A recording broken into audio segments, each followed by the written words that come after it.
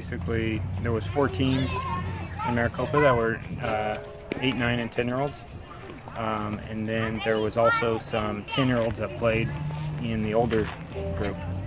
So the team is made up of girls from those 4 teams that were minors division, and then some of the girls from the majors division. Well, I don't know. We 10-run ruled all 3 games.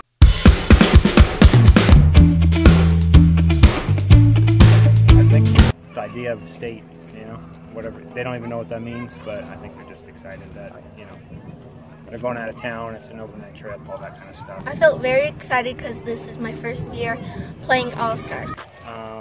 I didn't expect the other teams to be so intimidated, I guess, by our pitching.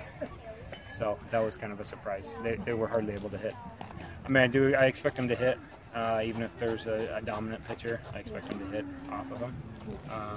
And we got pretty solid defense.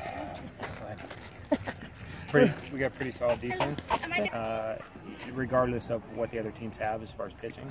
I expect a majority of our girls to be able to hit the ball, and then I just don't know what to expect as far as the ability of the other team. I was excited and a little nervous because I didn't want to do bad for my team. How did you feel about winning the championship?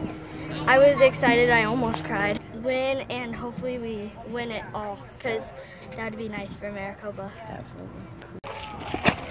I'm excited to play against other teams. So yeah, I think we'll do really well. Okay, what do you want to do up there? As far as dominate.